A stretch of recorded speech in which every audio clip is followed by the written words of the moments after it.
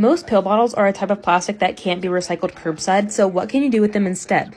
There are so many different organizations that will take them, like church organizations, homeless organizations, animal shelters, and so forth. You could do a quick Google search or call around your city's animal shelters and homeless shelters to see if they need them, or do an online search to see where you can send them. To get the labels off without melting them, I soaked them in room temperature water and then just scraped the paper labels off. Not perfect, but it'll get the job done. Make sure to dry them completely.